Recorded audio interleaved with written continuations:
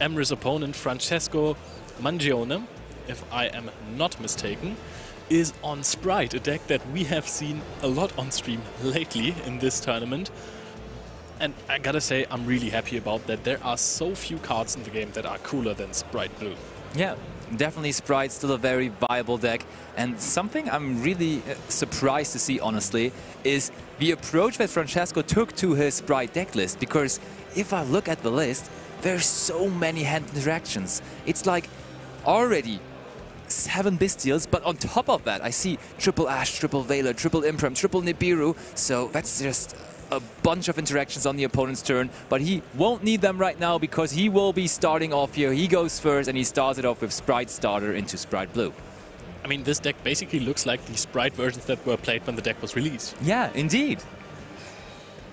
Like an older version of the deck, so we go blue, Jet. Jet is going to fetch us either the Spright Smashers or the Double Cross if he plays it, and yes, he indeed plays it, so that might as well be the card he is searching for here. But no, we do go for the Smashers instead. Maybe he already has Double Cross, maybe he knows what he is playing against, and figures that if he has the Floowandereeze map, then I would rather want to have Smashers.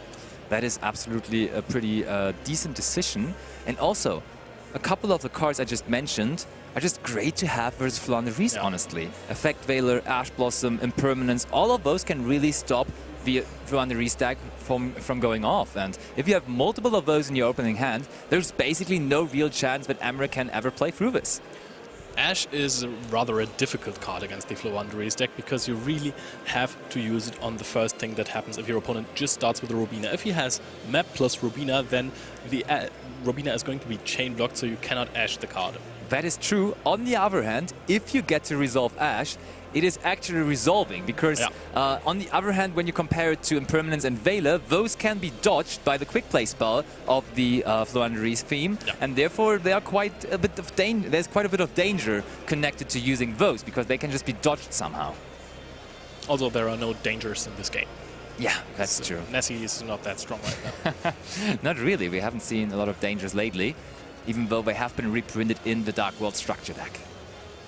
So, looks like we have our perfect setup of Totally Awesome here, plus Spright Elf, just what we like to see. And honestly, when we do go for that setup, it's even more likely that he started with Double Cross, because when you have access to Totally Awesome and the Spright Elf, you could use both of the effects of Double Cross, and therefore Double Cross is amazing. And I think I saw a trap card in his opening hand, so I do believe we are going for the perfect end board here of Totally Awesome being able to be reused by Spright Elf and also by Double Cross, because there's Double Cross and Smashers being set to the back row right there. Look, 1 back row, 2 back row. Is there even an... Oh, wow, it's even 3 back row. So it's not only Smashers and Double Cross, but also something on top of it even. Elf plus Toad that can just easily re-summon the Toad after it was sent to the graveyard. This is making me happy. I have been missing this board, to be honest. Yeah. And Emre actually decided to main deck Evenly Matched, which is a blowout card versus Tearlaments or Kashtira, because they usually don't really have any protective cards against that. Maybe, no real maybe negate. Crime once in a but while. game 1, that's not really that much of a thing, because most people have decided to cut that from the main deck. But versus this Spright deck specifically, Evenly Matched is not that great, because they will have multiple hard negates. The one sits pretty well on the board already, Totally Awesome. And it's going to be reused most of the time by the Spright player if you don't have a way to clear it out of the graveyard somehow. Also, Emre is of course running the Dimension Shifter, which he did not have access to in this first turn of Francesco. So there is one card that is not going to be used at all anymore in this deck, which is sitting in his main deck. That is true. So we're reading our own map. Interesting decision right there. But yeah, we try to use the effect of map, and honestly, that already could take away one of the normal summons for Emre. So I would personally always think we are trying to negate that in some way, either by smashing it or by using Totally Awesome ones. Smashers in this situation is a bit dangerous because you would have to chain the Elf to it, otherwise you are going to get rid of one of your very important cards. Ooh, you're right. And that also means that we cannot reborn Totally Awesome with it anymore. Also, the other problem is that I would have rather activated Elf before, summon out a blue or a jet, get the effect, and then on that resolve I would activate Smashers and not wait for the magnificent map to be activated. That is true. So we are special summoning the Angler, banishing it and the map. And maybe Emre knew all that is going to happen and still holds Evenly Matched in his hand. So he was like, hey, he's definitely going to get rid of my field spell. So Evenly Matched could still be a thing, but there comes Book of Eclipse. Book of Eclipse indeed will bait out the negate here from Totally Awesome. And again, there could still be Evenly Matched waiting. Don't forget about Totally Awesome's effect that it can set down the cards. Oh, Ash Blossom and Joyous Spring on the Book of Eclipse. That is a nice play because the effect involves drawing cards in the end phase. However, if he had tributed Totally Awesome to set down the Book of Eclipse, he could easily out a possible board of Empen plus Statue. Yeah, that would have been kind of nice. Now we are going for the quick spell, banishing the Eglin. And I think it's another starter that Francesco has set. And starter is also so good because you could just summon out a carrot or a rat easily. This one just makes sense right now because if you banish the Eglin in hand to search out a Robina, there is a huge problem that you always chain block your Robina and you cannot negate the effect. That is true, and I mean there's still double cross set, and now there is the activation of double cross, meaning that we could just have another negate, and I don't think Emre has that many cards left in his hand, because this activation of the quick spell actually was a -1. He had to use the quick play itself, and then also banish the Eglin, and therefore that is kind of rough, because that was a pretty good trade-off for Francesco. So we had the map, then we had Book of Eclipse, then we had Eglin plus Adventure, so there should be 2 cards left. We have 1 set card that could become a carrot or a red, and we still have Totally Awesome on the field. So 2 cards left for Emre to play through this powerful board. Indeed it is. So Emre, how are we approaching this? He's thinking about it quite nervously, and there comes Eglin, which is not really the normal summon you want there, because you already had access to Eglin in your banish pile, so therefore you would have preferred to have Rubina there, of course. But at least you have the chance here to chain block Eglin in that scenario. Exactly, you can add back the Eglin immediately. But the thing is, you would need another Floowandereeze monster in your hand to actually do something with the tribute monster you're searching out here. Otherwise, you cannot summon it that turn. Oh, and we have Robina in hand as well. But the thing is, you can just now negate the Robina because there's nothing being there to chain block it in any way. You can just go after it with Totally Awesome. And that is what Emre also realizes right there. So Francesco takes game number 1 over Emre. Spright wins over Floowandereeze. Honestly, quickly. A couple of months ago, that was like a super standard matchup. But for this tournament specifically, we expected other matchups to really be in top competition. But here they are. It's really nice to see those decks again, even with Kashtira and Telements still around. Kashtira is going to be a really strong deck going forward into the next format. Telements also will have to see if it can compete with the other decks, because there will be some changes. But Spright and Floowandereeze also, they're going to be changed after this event. For sure, absolutely. And when I look at the list of Emre, the first thing we already talked about briefly in the first game is that his main deck is pretty much orientated towards going second, because there are Book of Eclipse in there, we saw that. We talked about Evenly Matched, so all of those cards most likely are going to go out of the deck now that he's going first, but there are other pretty powerful cards he can get in for that. There's Solemn Judgment, all-time favorite. We all love Solemn Judgment. And one of the best trap cards in the game if you are able to resolve it, Harpy's Feather Storm. Yep, no monster effects for your opponent if you resolve that card. So setting this up is pretty decent. I think the rest of the side deck is not really something you want to have versus Spright, at least in a going first situation. Yeah. But there are Dark Rulers in there, so if we go second, maybe in a potential game 3, that could be quite impactful there as well. And therefore, I think we're up here for a treat.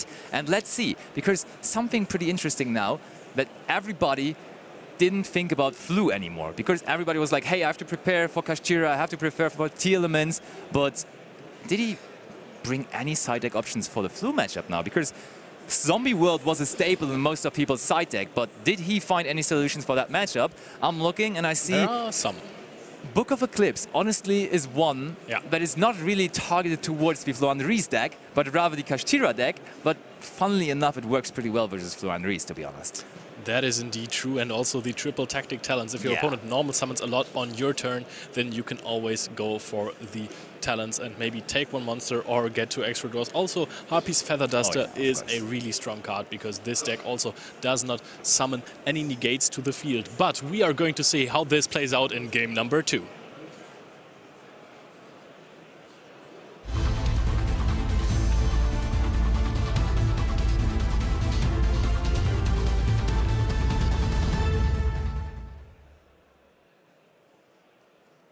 Emre smiling at the camera, shaking his head after this quick loss in game 1. He is up for it. He wants to take this down and advance to top 16. Yeah, the last feature match he played, if I remember correctly, was also versus Spright, funnily enough, in Dortmund. And that was a pretty wild match in which he came out on top. But let's see whether he will be able to come out on top here as well. And starting it off with Prosperity certainly is not a bad thing, because just looking at the top 6 cards of your deck is definitely something that could help you out. And there's a guaranteed map there. I can guarantee you those 3 cards will result in map. But there's also Featherstorm. Both of the trap cards, but are also powerful, are in his opening hand if he wants them now. However, there is not a single card starter in there. I mean, those are 6 cards that can't be in his hand, so the likelihood of a Robina or a good Eglin in his hand, they are really high. But okay, he takes Harpy's Featherstorm, so apparently he has something to play with. Yep, he wants to set up Harpy's Featherstorm here. And versus Spright specifically, that is just a really good card to set up. The only thing that could be really good against Harpy's Featherstorm is if you don't put a big board behind that and you just summon out 2 Sprites, overlay them, and you go into a Zeus. Yeah, because you don't necessarily need to resolve the effect of Zeus in that particular turn. Ooh, I think Ash Blossom on this could have really hurt, but there is no Ash Blossom, because usually the Ash Blossom would have already been used on the Pot of Prosperity for 6, but now he gets his way into the Floowandereeze map anyways, using the Advent of Adventure there. That is strong for Emre. He has access to Harpy's Featherstorm, he has access to the field spell. This is really what he likes to see. Revealing Eglin in hand, also grabbing himself a Robina, if I would have to guess. So that's looking beautiful for him. So now you can extra normal summon the Eglin, add back the Robina, also search for an Empen. And we are seeing the effect Veiler. Now Emre, after already having used the Adventure, is not able to dodge this one, but this was just his additional normal summon, so another normal summon can be done with Robina that was just added to the hand. That is true.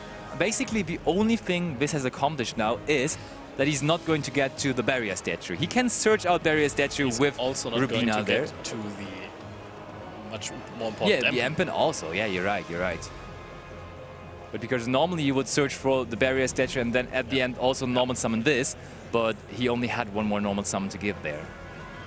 So he decides to not even normal the Robina at all and just pass on the Eglin. And now the play you were talking about is looking really, really, really good, because he might as well just go for Zeus here and then in the turn after profit off of that Zeus. The problem is the map is still on the field, so you would need to have a starter or another way to special summon out a level 2 monster so you can get into your Book of Eclipse will force Emre to activate the Harpy's Featherstorm here. Yeah. Which is fine for him, I would think. I think so too. Because that card would have most likely been activated anyways. I don't know how good that was, because you can actually just normal summon out a monster and let your opponent have all of his plays, summon out Empen, summon out the barrier statue, and then use Book of Eclipse to book them and just continue playing. The problem is then you also do not have a monster that is face up on the board anymore, so you don't have a level 2 monster to extend further, so maybe that was the problem he was facing there. That is indeed true. But so far it's all only guessing. And I mean, if he had starter that you were, where you were thinking about, if you use starter, you obviously cannot get into Zeus anymore. So that would have also been kind of a contradictory, and therefore it's really hard here, I think, for Francesco. Even though the end board didn't look impressive at all, because it was just Eglin in terms of monsters, it is still quite hard to break for Francesco here.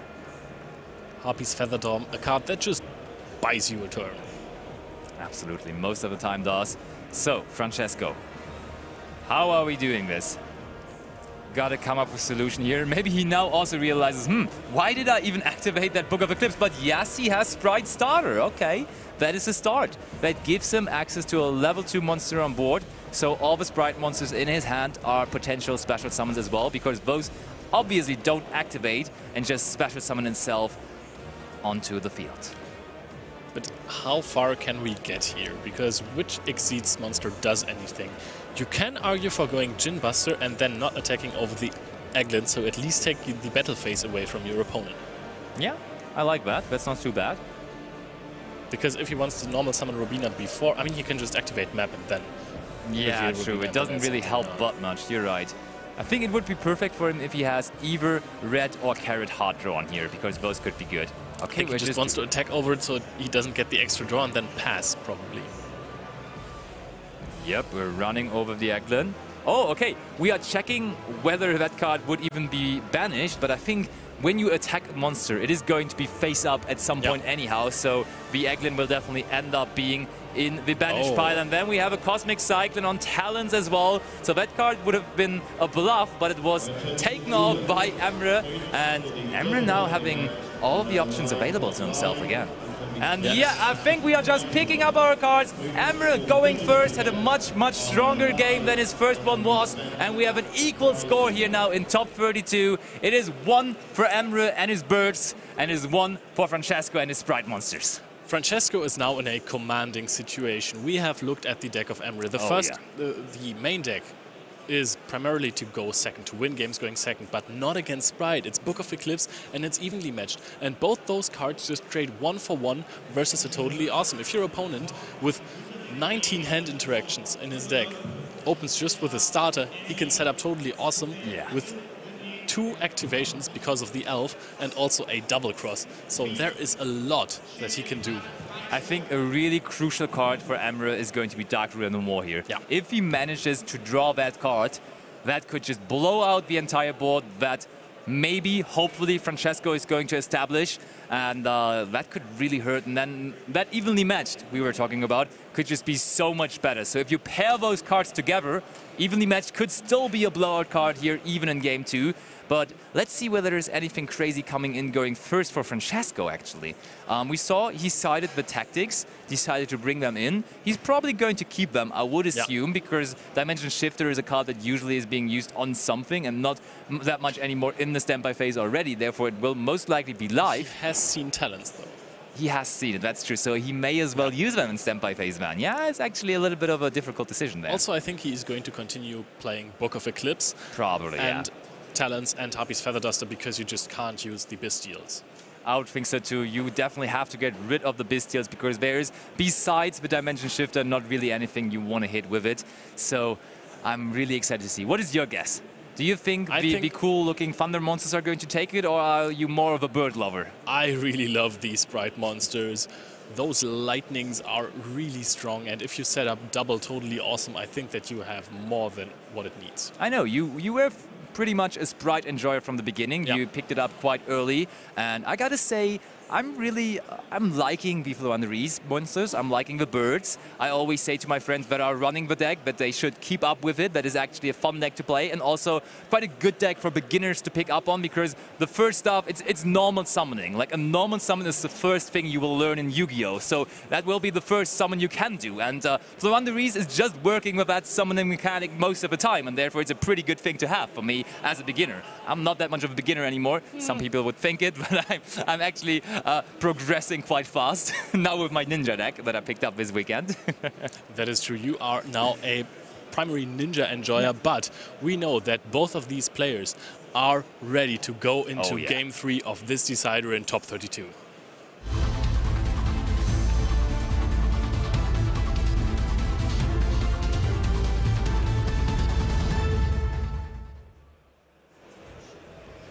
There we have them. Emre and Francesco looking to the judges, being informed that it is allowed to start now. They have plenty of time, half an hour here. So we had a couple of matches that were taking quite a while, but this one is going quick. I cannot even see this going into timeout in any potential way, to be honest. That is true. Both decks usually set up boards that the opponent cannot break. And now Swap Frog is summoned and immediately activated. And you know what? I don't think he's fearing a Ghost Ogre or a Gamma here. Nope, and I don't think we are going to see a Dimension Shifter here either, because that would have probably been activated there. And there's Spright Blue in his hand as well, so we are going to get our Spright engine going as well. This is the absolute opposite of a brick that has that Francesco has here. He can really go off there. Spright Blue is my favorite. Yep. I can't lie. It's my absolute favorite. Now he just has to be careful not to link away the Swap Frog for the Elf, because then he can't summon Totally Awesome anymore. We have Double Cross here, and this is already the end board that we are looking for without even summoning Gigantic Spright. That is really, really good. And through the Gigantic, we could even get into Djinn Buster as well, and that's even an additional negate. Or we could also set up Carrot, Red. Both of them are pretty versatile in the matchup, in the Floowandereeze matchup, and therefore they're definitely helpful. So let's see which route Francesco decides to take here. Is there any route in which you really need to go for a sprint here? Okay, so we are having the starter already really strong. Starter now as well. So starter most likely is going to get us Carrot, right? Or he goes for Red. I was about to say, what would you think is the better choice in that matchup? What is more important versus Floowandereeze? Is it Carrot or is it Red? I like Carrot more versus That's what I thought too, because the monster effects are so easily chain blockable, but the spell cards you cannot really spell block you cannot chain block at all. Also, this isn't okay, so we are going into the Spright sprint. So we're going to send Nimble Angler to the graveyard now, special summon out 2 Nimble Beavers, and one of them is going to make a Gigantic Spright together with Spright Sprint. Yep, that will absolutely be the case. And that's a big Spright Sprint that is going to be, or like rather a big Gigantic with a Spright Sprint as a material there. 3,200 attack points. That is certainly helping. So detaching the Nimble Beaver, and do we just go for Carrot and Red here potentially even? Indeed we are, we have Carrot and Red, so we did not have to decide between the two. We could just go for both of them. So Nimble Beaver, I can already tell you something, Nimble Beaver and Gigantic Spright are going to make a Spright Elf 99% of the time, summon back the Swap Frog, and then going for a Totally Awesome that is untargetable, as is the Spright Red.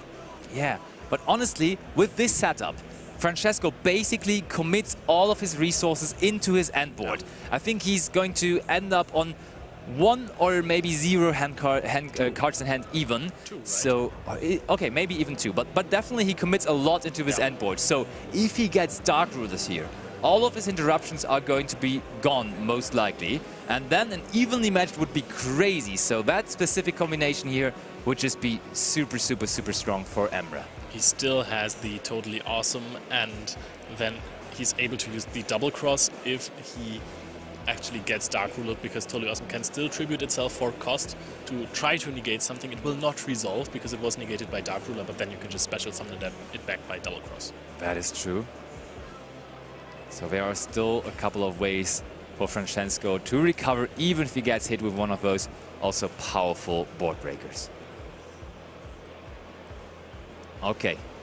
Francesco confirming something that Emre asked. Ooh, it looks like Emre drew the Dimension Shifter for turn. I mean, that is actually not that bad. Yeah, it's actually okay, because the Totally Awesome is not going to end up in the graveyard in any scenario here in that turn. So that is helping a little bit at least. Oh, but it may as well go into the graveyard, because we are chaining Spright Red there. First you thought that Carrot has to be banished, but no, we are negating the Dimension Shifter, in fact. But I think that this use of Spright Red is quite good, because we were talking about the effects being chain blocked easily. So if you can get a possible interruption out, then this works, because he has basically triple Toad negate on field, and with the Dimension Shifter it would be less. Yeah, I think in that scenario that we're in right now, we are taking 1-for-1 trades. We are happy going 1-for-1 trades, and that was exactly what we had there. We used the red negate to get rid of the shifter. Oh, there comes Book of Eclipse. That's another card that most likely will have to force out a 1-for-1 trade here with the Totally Awesome. And I'm a big fan of setting that to your side of the field, even though we have already seen that Francesco has one himself. Ooh, but we are... Okay. So far, there's no monster on the side of Emre, so we cannot reborn the Totally Awesome just yet. So going into evenly matched here. No, yeah. Okay, but we can't reborn with double cross. True, we can go that route first. He could have waited for the battle phase to be announced and then at the start of battle phase activate Spright double cross to summon back the Toad. Yeah, maybe that is exactly what happened. Who knows? Who knows? Maybe that happened. Oh, there's Floowandereeze. That's another card that most likely is just going to bait out another negation of Totally Awesome, if I would have to guess. I don't think so. You're going to get rid of one Book of Eclipse, and I don't think I would... It's actually a Book of Eclipse himself as well. He has one of Emre and one of his own. I don't think that he is going to trade a Totally Awesome negate versus Book of Eclipse. No, he does not. This is just another card. You can have my Book of Eclipse instead. Some old school trading happening on the board right now. Want to have a rarity upgrade? There you go, bro. I'm taking the top 16 spot instead, though. And this is a crucial point, because now you have to basically decide, do I want to tribute Toad for that? You can set it to your field, which is great. However, if you don't negate it, then probably a Dark Ruler no more will come down. Yeah, you don't want to give your opponent this card. So Toad is going to tribute and set the... Yeah, Emre just checking whether you could set multiple cards per turn, but yes, you can. That Prod of Prosperity is now on the side of Francesco, and there comes normal summon barrier statue, so that at least prevents the special summon effect of Spright Elf. But what are we doing after it, though? Oh, there comes Effect Veiler, though. Effect Veiler on the barrier statue, and now the reborn for Totally Awesome. That is strong stuff there from the Francesco. Now Francesco is absolutely blank here. There is a pass! The barrier statue is the only thing left on Emre's board. Francesco can now normal summon Beaver. Decides against it because, you know what? You can't use the effect as long as the barrier statue is on the field. There is the possibility to just normal summon it for some damage. I think that is strong 200 damage on board here. Yeah, 400. that definitely was worth it. Oh, but and there is a fist bump. Fist bump.